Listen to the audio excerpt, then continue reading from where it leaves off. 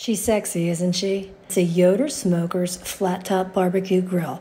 It's a 24 by 36 inch flat top that seriously is incredible. Just look at this charcoal tray. And hello, a 5-position adjustable charcoal tray. Are you kidding me? Guys, you are gonna love this. Today I'm sharing with you how to actually season this flat top barbecue grill.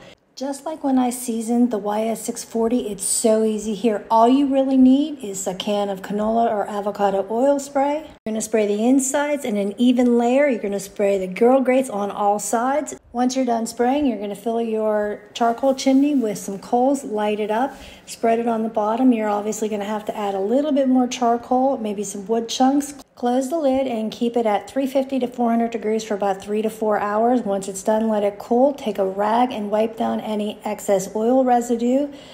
But seriously, this thing was absolutely perfect when I was done seasoning it. I am ready to grill up some steaks, some burgers, and yes, you can even smoke in this.